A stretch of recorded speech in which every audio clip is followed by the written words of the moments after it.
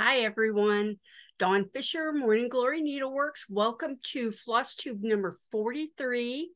As always, thank you to everybody who has subscribed, commented, liked my channel. I'm going to go over my little beginning blurb. As always, I have a lot of links listed in the description part of the video, right underneath the video where you can comment. I break my videos into chapters so you can, if you just want to go to Stitch of the Month, or if there's something specific you want to hear about, you can go straight to that chapter.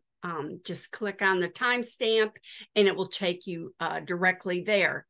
There's also links to the Morning Glory Needleworks Etsy shop, Instagram, which is MG Needleworks, the Stitch of the Month Facebook group, the Morning Glory Needleworks Facebook group, and other links. And if I talk about something that I think you might be interested in buying, the links are also there. And as always, I do not get compensated for any of these things I talk about. I just find them, and I think you might enjoy them also. So it's the 1st of October, 2023. So let's get going here. My life update. It seems like there's nothing going on, but there's a lot going on. It's weird.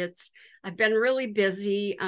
Lots of stuff going on with the kitties and vets and sick and medications and all that stuff, but it's going. They're doing better. Today I spent a fun day stitching with friends today on our group we call Library Stitch. I've been working on my latest WIP, so I'll show you that later. These are friends. Some of them I've known since the 90s. I mean, we've been stitching together that long in different places all over at we were started at a shop, and then we moved to another shop, and then we became a sampler group, and then we went to Cheryl Anderson, who kind of keeps us all together and going. She always finds somewhere for her to stitch. Right now we're at a library, so it's a lot of fun, and we get together once a month and just talk about everything that's going on in our lives, our stitching, our families. They've been through everything with me. They've supported me through all of this. Everybody, we have, like I said, people I've known since the 90s, and today we had some new people that came to stitch with us. So it's nice. There's a nice mix of people. Also, my online EGA Star Spangled Sampler class, it's in the final stages. Lesson 4 just posted, so it's pretty much over with. It will be up for a couple more months if you're taking the class. Thank you so much. As always, if you have any questions, let me know. I've been working on my plans for the next couple of years, kind of what's going on in my future now that, other than I still have to sell my house, I can do stuff. I can plan ahead now to I'm going to go, I've got, I don't know how many retreats scheduled for next year that I'm going to attend. I'm sure more will come up. I have a couple classes scheduled next year that I'm teaching. I just signed up for the EGA, Embroiderers Guild of America. If you're not a member, you should join. I think it's egausa.org. Is what it is. It's Embroiderers Guild of America. So I just signed up for their 2024 EGA National Seminar in Atlanta. I'm just going to be attending. I'm not teaching or anything. I'm going to be submitting proposals for future EGA seminars, and hopefully I'll be able to go teach. I have taught at regionals, but I'd love to teach at national. The seminar's in Atlanta, which is nice for me, being here in Florida and St. Petersburg. It's a one-day drive. It's not a bad drive. I can do it in one day. I've driven there before several times. So I usually EGA seminars usually 5 or 6 days. And they have 2-day classes, they have 1-day classes, they have 4-day classes. But they've started something new next year. They have what's called Stitch in Time, where you can just go and you pay a base fee and you can sit and stitch all day with other stitchers. You don't have to take a class. Usually you had to sign up and take a class or whatever. And it gets a little pricey, but it's a lot of fun. I really enjoy it. But this time I'm taking a 1-day class. I don't remember what it is off the top of my head. Just a fun 1-day class. And then I signed up for 3 days of Stitch in Time. So I'm going to drive up one day, take my class, do some other things, and sit and stitch and drive back the last day. I've also signed up for Teacher Showcase. So if you plan on going, come up and say hi to me. I'll have my classes I'm teaching, that I teach, and other information. I will have that available there. This year, they're going to be doing something a little different. Usually they have a merchandise night, and for 2 hours on one night, this big room opens up and the vendors are in there. Well, it's crazy. They usually have a store also set up. I don't know if they're going to do that next year or not, but I mean, it's a madhouse for 2 hours of people just rushing in. And if you're there by yourself, like me, I usually am by myself, it's just crazy. So this year they decided to do something different. They're going to, they don't have all the details down yet, but I've requested information and told them I want to do this, where they're going to have like pop-up boutiques. Each day they'll have different vendors. So it won't be so crazy. So I'm hoping to be able to do that. So that'll pay for my gas up and maybe part of the hotel, because they always have it at a really nice hotel. So it gets a little pricey. I usually share a room with somebody. It's funny how people don't want to go to seminars by themselves or retreats, and you meet so many people. And I have gone to so many of these retreats, especially like EGA seminars, because they are pricey. And you're usually, I think this one's at a Hilton, which is great because they're wonderful, but they are expensive. And if you're there for 6 or 7 nights or 5 nights, whatever, it gets to be a lot of money. So I find a roommate, and most of the time it's somebody I've never met. I've never had a bad experience with it. I mean, we're all stitchers. It's just, you know, you're not in the room that much, so it's kind of fun. And like this time, the stitching room is going to be open from I think like from 8 in the morning till 10 at night. So you don't have to be in the room at all. So anyway, that's one of the things I'm looking forward to. So I'm kind of excited about that. And like I said, my calendar's filling up for next year. I don't know how many retreats, probably six retreats already, or seminars that I've signed up for next year. Plus, like I said, a couple of teaching classes. And I'm going to be sending out proposals to other seminars and guilds and things. So if you want me to come teach, I would love to come teach for you.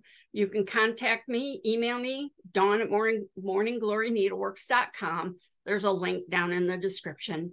And I can tell me what you're interested in. I teach half-day classes. I teach 1-day, 2-day classes. I have a new sampler coming. It may even be as much as a 4-day, which would be like a national seminar type thing. But anyway, I haven't quite figured that one out yet. But I'd love to come teach. I prefer to teach in person. It's much more fun, and it's more personal, to where you're interacting with people, and I walk around and I can help you and talk to you and that kind of stuff. But if you're a small group, and when I go teach somewhere, they usually pay travel expenses and that kind of stuff. So if you're a smaller group, or if you have friends all over the country, you want to get together, I do teach over Zoom also. I've done that quite a bit. It's been very successful. Everybody enjoys it. So again, just contact me soon because my calendar is filling up, which I'm very excited about. So next, as I mentioned, I talked about it last time that I'm teaching Grandma's Button Box in just a few days. I'm really excited, getting ready for that. I shipped all the kits off. Oh, I have a visitor. Buster, come here. Okay, well, I'm gonna have to edit out chasing the big fat kitty down. But I have the office door open. I do that now. But so this is my big giant boy. This is Mr. Buster. You say hi. This is my big giant Bustifer. He's a monster. He's going to the vet Monday, so I'll find out what he weighs. But I know he weighs a ton. He's a good boy. So I have him and Alphaba and Mama Kitty, which is his mama. Mama Kitty just weighed in at 5.5 pounds. Bye, Bust. When we went to the vet. So I don't know what he's going to weigh in at, but he's huge. So, but he's my big Buster. So anyway, enough about cats. They're like my kids. So anyway, as I mentioned, I've been working on Grandma's Button Box because Whitman's chocolates, they changed the style box they used. I don't think I have an empty box sitting here, but so let me show you. This is the original button box. Now, if you watched last time, I talked about this. I was working on the banding, and you can see it's got this lip on it. So you can see on the bottom, there's a lip. This one's had some abuse because it travels a lot. So anyway, this is the original Grandma's Button Box. Well, Whitman's decided to change their box. I'm sure it's a cost-cutting thing. They went from 12 ounces to 10 ounces, but it's the same size box. Imagine that. So anyway, but this is a Whitman's chocolate box. So this is the original button box. And because they changed it, I had to redo this. So this is, see, it no longer has a lip. You can see this has stuff in it. So you can see the difference. So anyway, and as I talked about last time, I had restitched the band, but didn't take into consideration that this box is wider than this box. You can see how this dents in about 1/4 inch. So anyway, I had to restitch the banding, but I got it done, and I like the way it turned out. I like the way it looks. These are still buttons from my grandma's button box. So anyway, but I restitched it. The bottom of the box looks a little different now. But so this is what I will be teaching in Branson, Missouri next weekend. So if you want me to come teach this for you, I am definitely available. So anyway, I've been working on kits. I finally got them all shipped off, but these kits are pretty complicated. They have a lot of moving parts, shall we say. They have sorry, I had something come up on my screen. They have of course, here's all the buttons, 4 different bags of buttons with different sizes. Some have 2 holes, some have 4 holes. All the floss, 8 spools of sulky 12 weight. The banding, you get a yard of banding. There's linen, there's batting, there's a piece of foam core. And because the box changed, I had to write more instructions. The people taking the kit will get instructions on how to finish both style boxes, because some people in the class have the old style, some people have the new style. So I had to rewrite or add to my directions and change some stuff around. But anyway, it's been that's what I've been working on. Oops, yikes, I dropped something. Packing things up and getting them sent off. I sent off a huge box of kits, 23 pounds, big huge box for all the kits for the class and a couple extras. So anyway, I spent like a whole night or two messing with buttons, sizing buttons, dividing them up. I have a little chart I use, which shows me the different size buttons I need so I can lay the buttons on it. Anyway, it's fun, but it's a lot of work, but I enjoy it. I like playing with all the buttons. I keep finding really cool buttons in there. So, and I always try and give everybody in the class some kind of a special button. This time, I think I had a lot of China buttons, which are, they're called China buttons. I think this one, I even have a calico button on it. This was, again, from my grandma's button box. I don't give anybody else buttons from my grandma's button box. But anyway, it's a lot of work, but I just listen to my audiobooks and cut up 40 pieces of linen. Actually, I cut I had 3 yards of linen and I cut it all up. So anyway, I'm going to talk about the class and all the fun we're going to have at this retreat. I'm going to talk about that in the next FlossTube, so be sure to tune in for that. So next, now enough about button boxes. Last time I had talked about 3 new treasures that I got, and I talked about the scissors that I loved, and I used them today, and oh my God, they're fabulous. So anyway, but I have one more fun treasure to share with you that I think I found it on Instagram. It came up in my feed and she was selling these on Etsy, not these. But if you use scroll rods like I do, a lot of us use these, I don't know what they're called. We used to hook our mittens to our jackets when we lived in Michigan when we were little kids. But these, your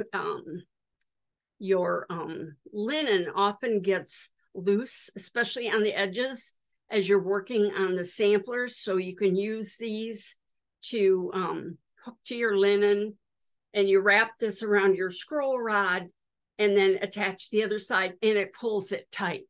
Well, this woman, wonderful person, came up. I'm going to be showing you a WIP here with these are called, let's see, scroll rod sidebar sleeves, and then they have the clips attached right to the fabric. I bought 2 sets.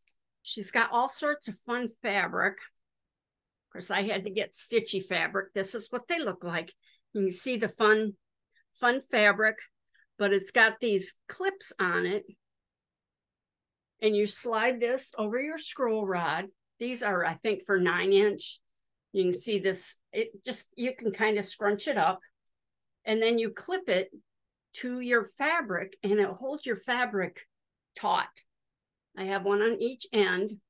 This one has like spools and pins and other little stitches on it, but she has plain fabrics and other ones with flowers, other fabrics, but I got stitchy fabrics. So anyway, this is how they hook. They just slide over your scroll rod. And then, of course, you put your rings on the end, or your nuts on the end. And then I kind of went into the fabric so it pulled tight. And these can kind of stretch out depending on how much room you have on the sides. But these have been a great help. I just started using them today. I've had them for a while, but I didn't want to take my scroll rod apart until I was ready to move the fabric, because I'd reached the end of the opening here. So I highly recommend these. These are by Trulin 2 Stitching, all one word, on Etsy. There is a link in my, down in the bottom in the description, there's a link to this on Etsy. These are $9.95 a pair plus shipping. So again, you get 2 of them, one for each side. A lot of fun. I'm always up for new things that makes my stitching easier, especially instead of using these. And she also says in the description that they will work with Q-snaps, which I don't use. I have some, but I don't use them usually. So anyway, And while we're at it, this is my update on Trinidad Gonzalez, the 1879 sampler I'm working on. You can see I've scrolled it up. I'll probably turn it and get it a little bit loose here so you can see it, how much I can unscroll it with my clips on there. But this is some of the stitching. Again, this is all done in long arm cross stitch, which was last month's stitch of the month. I had to set this aside for a while because I was redoing the button box, so that was taking up all my time. But I'm over halfway done. So this is kind of the last really heavy section that's going to be here. It has flowers in each of those spots, which I think are kind of a peachy color, but it's a lot of fun. Pretty interesting. I thought it'd be a lot more challenging to do all the long arm cross stitch, but once you get used to it, it's really not bad if you don't have to think about it as much after you stitch this much of it. So that's it for my WIP. And then once I'm done stitching the whole sampler, I mentioned before, this has a very unusual hem stitching that goes with it. The fabric is trimmed and folded to the front, which is very unusual. And then it is hem stitched using long arm cross. So it's a really unique sampler. I've not seen that before. So that's it for my WIP. I'll keep showing you every time. Now today's gonna be short and sweet because I got a lot going on, even though I say I don't even know. Anyway, but it's the first of the month, so it's time for a new stitch of the month because it's October. So here's the stitch of the month sampler. This is a new stitch. This is the long arm cross I was telling you about that this sampler is made up of. But our stitch for October is rice stitch. Now this is rice stitch over 4 threads. This is a fairly simple stitch, and because it's over 4 threads, it's not as dense or complicated. I did it in 2 shades of pink. See it down here at the bottom. I don't know if I can get it close enough to where you can really see it. The light is not good. Kind of shaded there. But anyway, I did it in the darkest pink and the light pink. Of course, I'm working in sulky. Use whatever colors you want. This is just for you to get to know some new stitches. So here is, this will be available on the Stitch of the Month Facebook group. I will be posting that when the video, or when the FlossTube posts, usually after midnight on the 1st, I post this as a PDF. So you can download it and try the stitch. It's a lot of fun. Now I'm going to show you the PowerPoint, like I always do, kind of go over the stitch, and then I'll demonstrate it for you. So hang on while I bring up PowerPoint. Okay, so here I am back again. Now this is the actual diagram you will get when you download the Stitch of the Month. So I'm just gonna kind of go over it. I have instructions here. Again, I worked this in 2 colors. You do not have to. This can be worked all in 1 color. It's very pretty, especially if you use like an overdyed or a variegated thread. It gives a nice effect. But it's a fairly simple stitch. Again, this is worked over 4 threads, and there's just a row across the width of the sampler. So first you come up at 1, which is 6 threads below the previous band. You count over 4 threads to the right and up 4 threads and go down at 2. And then you come up at 3, which is 4 threads to the right of 1 and go down at 4. Now what we're going to do, we're going to work, because this is 2 different colors, we're going to work all the cross stitches over 4 across the row. And just follow the numbering on the diagram and work all your stitches across the row, the cross stitches. Then you're going to come back and we're going to work the gray stitches with the capital letters on them. So you're going to come up at A. These are the corners. You're going to come up at A, which is 2 threads to the right of step 4, or right in the middle. And you're going to go down at B, which is 2 threads below step 4. You're going to go straight across. Now, when I work this, all the stitches of the corners are worked horizontally and vertically across the back. So AB, go horizontally over to 2 threads below step 2 and come up at C, and then go down at D, which shares a hole with step A. Then you're going to go straight down 4 threads and come up at E, which is 2 threads to the left of step 3, and go down at F, which shares a hole with C. Then you're going to go straight across horizontally again, come up at G, which shares a hole with step B, and then go down at H, which shares a hole with E, step E.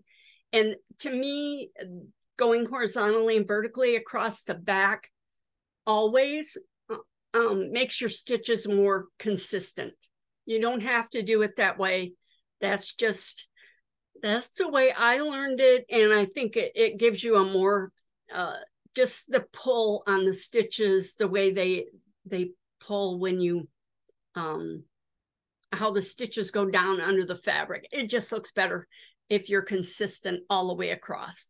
So now I'm going to go to my, my canvas here, my plastic canvas and my camera, and I will demonstrate the stitch for you. So hang on and let's go do that. Okay, so here we are. I'm going to come up here. Oops, actually I'm going down. So let me get somewhere. So I'm going to come up here. There we are. Let me zoom in. Move my chair out of the way. I want to zoom in just a little bit more. It looked like enough when I set it up, but I like to make it, you know, as close as possible. There we go. Okay. So this would be step 1. I've come up at step 1. I'm going to count 4 threads to the right and then up 4 threads. That is step 2. So you can see this is a big stitch. Of course, yours will cover more because this is a large count canvas here. So this is step 3, which is 4 threads below 2. And then I'm going to go down at step 4, which is 4 threads above step 1. So there's 1 cross stitch. Now I'm just going to continue across and do a couple of these so I can show you how to do the corners. So there's a couple of stitches. Get one more. I don't know if I'll do all these or not, but so you can see. So you just work all the way across the row.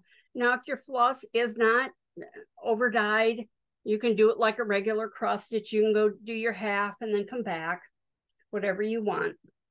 But when you get to the end of the row, end your thread. And now I'm going to, I have needles everywhere. There. I'm going to do the corners. So I'm going to come up at A, which is right in the middle between step 4 and 2. You see coming up right there. So this is A.